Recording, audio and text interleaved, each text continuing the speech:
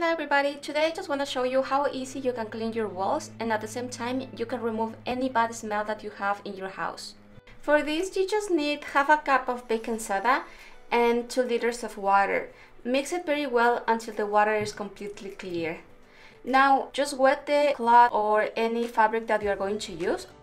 Remember that the cloth has to be a little bit wet just because that will help you to remove any stain that is on the walls, and it will be easy for you to slide it on the walls as well.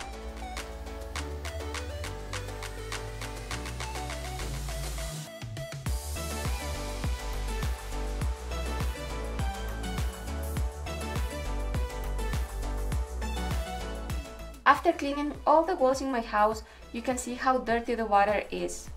It is amazing how much dust we usually accumulate in our walls, and most of the time we don't even notice it. For your second step, just wash your cloth and add fresh new water to the bucket.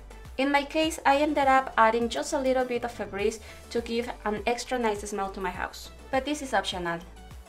Now clean the walls once again and let them dry. After 20 minutes, if you go out of your house and come back in, you will notice that every smell that you used to have in your house is completely gone. The baking soda is amazing and will help you to remove any pet or food or whatever smell you have in your house and you don't like. And that's it for today. Don't forget to subscribe and share if you want to see more of my videos. Once again, thanks for watching. See you soon. Bye!